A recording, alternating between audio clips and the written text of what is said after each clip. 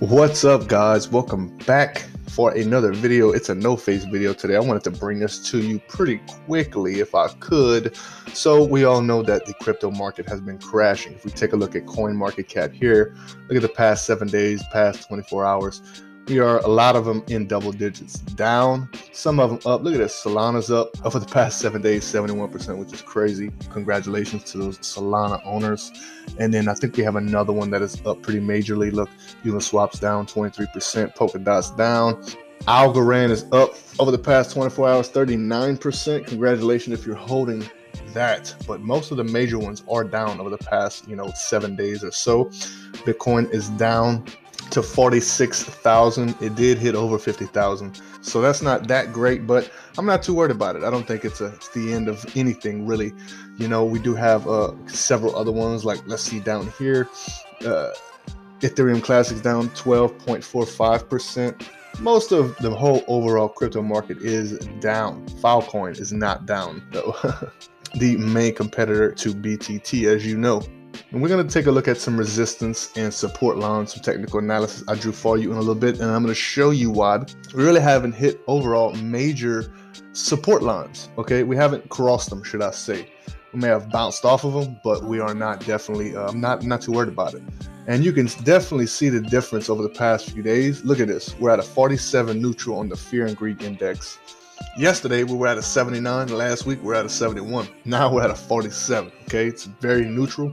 Remember, if you guys watched my previous videos, I think it was the previous Ethereum Classic video, I talked about once the needle starts getting closer to here, it starts getting more to greed, more to overbought, and we will see a pullback. But one of the main reasons why it pulled back is kind of like a, buy the rumor, sell the news, like we've seen with Dogecoin on Saturday Night Live.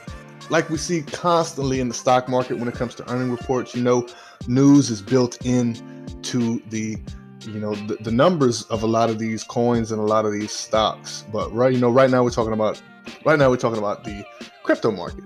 So that's what we have going on. As you guys know, El Salvador is now using crypto as its legal tender. Okay, and we'll take a look at a few articles here talking about what's going on. Market wrap, right? Bitcoin plummets as El Salvador buys the dip. Guys, Bitcoin tumbles below 46,000, triggers billions in long-term position liquidations. Okay, you can see this. They got a nice little chart for us here. So it was around 52,000. Boom, hard spike down here, and then we pop back up. That's okay. Bitcoin was sharply lower on Tuesday, at one point declining nearly 19% from 52,000 resistance level. The drop occurred after El Salvador bought 200 Bitcoins on Monday ahead of the Central American nation's Bitcoin law going into effect.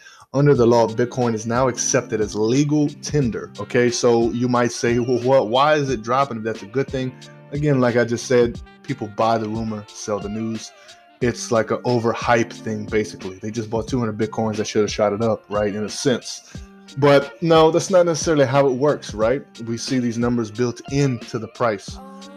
And once you get closer to the news date, it drops down. The sharp BTC decline triggered about $3 billion of trading position liquidations, with about $1 billion of selling around 10 a.m.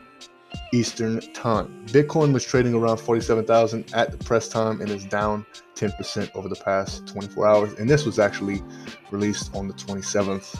So with this being said, like I said, it should have, triggered it to shoot up. But again, buy the rumor, sell the news situation, what we have going on here. Let's take a look at this. Bitcoin trades weak after Tuesday's leverage washout. Analysts see more price volatility ahead. After a big decline in leverage washout, traders tend to be less confident and more risk averse. Bitcoin remains on offer as market sentiment remains weak in the wake of Tuesday's leverage-driven price slide. Dour mood in equity markets and negative crypto news flow. The cryptocurrency is currently trading at around $45,300, representing a 3% drop on the day. Price fell by 11% on Tuesday and reached as low as $40,000 on some exchanges. That's crazy. I didn't realize that. Reportedly due to the forced closure of long positions in the derivatives market and liquidity shortage caused by exchange downtimes and market makers going offline. So basically saying it was a forced close position after a big decline in leverage washout. Remember, if you're working with leverage, sometimes you have to pay that back. It's pretty much what happened in this upper portion of this article here. That's what they're saying. Anyway, after a big decline in leverage washout, traders tend to be less confident and more risk averse for some time. That often results in flat to negative market action we see at press time. So basically, right, we have a lot of people using leverage. Okay, when you borrow leverage and when you borrow money and you're using leverage, you have to pay that money back whenever they ask for it. Okay, it's kind of like running on margin. That people are buying the news and buying the rumor and selling the news, and basically, FOMO sets in, or FUD, should I say, not FOMO, FUD. So people start selling, they see it going down. 11% a day isn't nothing to wink at, isn't nothing to blink at, right? That could scare a lot of paper hands off if they're not hodling for the long term, okay?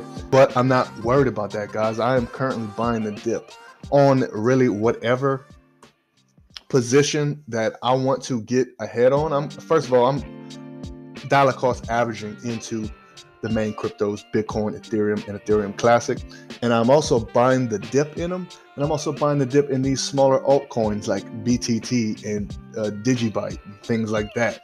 So let's take a look at my some of the technical analysis that I drew up for you guys. So as we can see on the 4-hour chart, this is more of a strong support level. This is more of the lighter support level. And as you can see, we already sunk more below the lighter support level. Why I say lighter? Because we hit it here.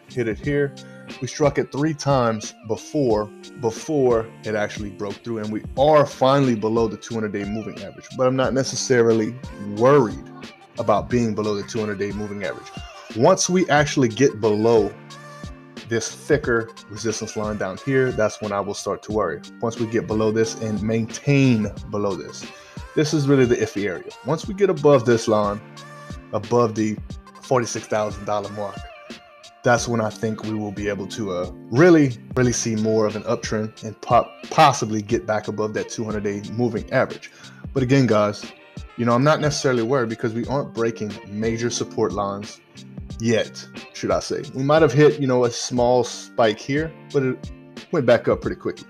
Same thing with Ethereum. If you look at Ethereum, it's showing the same way, right? We have a bottom here, here. It hit it 3 times, close to 4 times before it actually broke through. This broke through a little bit down here. But if this breaks through this, then we have a problem, right? It's going to go down. We are actually still above our 200-day moving average, which is pretty good. I definitely think right now Ethereum is stronger in essence than Bitcoin. Looking at Ethereum Classic, same thing. We have our lighter one here that we drew from way back here. It broke through here, tapped here, and then it broke down through here again. So we are below our 200-day moving average, and we did break below this main support line here a little bit. We're back above it, and we're actually back above our not so main support line here. Looking at BTT, we kind of have the same movement going on here. We are actually below our 200-day moving average. This is our bigger support line, our main support line in my eyes, closer to the 3-cent mark, or 2.0028 cents. And this is our medium support line here, right? We broke below it, but now we're back above it. We hit it here, broke below it here, we tapped it here. Now we're here with it, and we're up above it after we hit it, okay?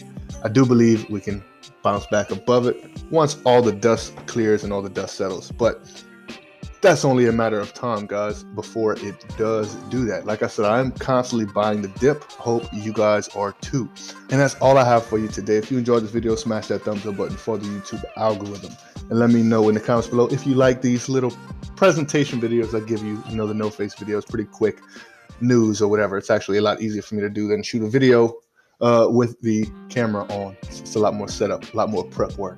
Just like this video. Don't forget to subscribe. Go ahead and get you some free Bitcoin from that link in the top pinned comment, guys. If you want to continue your journey to financial enlightenment with me, go ahead and click one of the videos on the screen. I'm going to get out of here. Peace, love, and prosperity.